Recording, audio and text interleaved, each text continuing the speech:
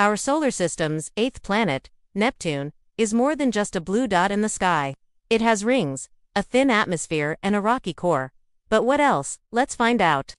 But rings only about 1 kilometer wide. That's thinner than a sheet of paper. And they're intermediate in complexity. Saturn's rings are more extensive but simpler in some ways, while Jupiter's rings are more extensive and more complex.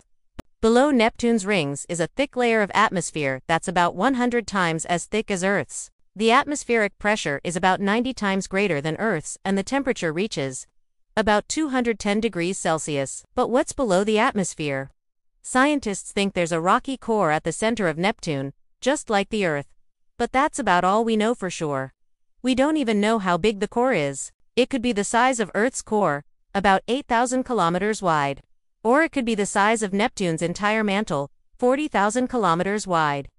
That's the size of over 10,000 football fields, and that's what we're exploring today, the very center of Neptune. When Voyager 2 passed by Neptune in 1989, it revealed a world of blue. The deep blue color comes from the planet's atmosphere, which is mostly hydrogen, helium, and methane. The methane absorbs red and infrared light and reflects blue, giving the planet its beautiful, iconic color.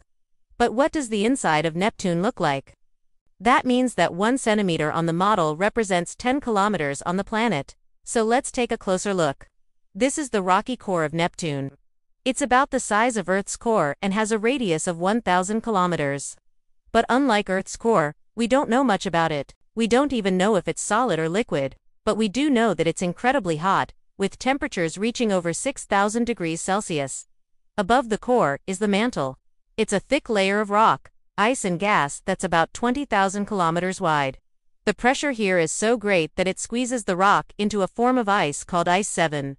Above the mantle is the crust. It's a thin layer of solid ice that's about 500 kilometers thick, and above that is the atmosphere. It's a thick layer of gas that's about 100 times as thick as Earth's atmosphere. So next time you look up at the night sky and see the blue dot of Neptune, remember that it's more than just a dot. It's a planet with a rich history and a bright future.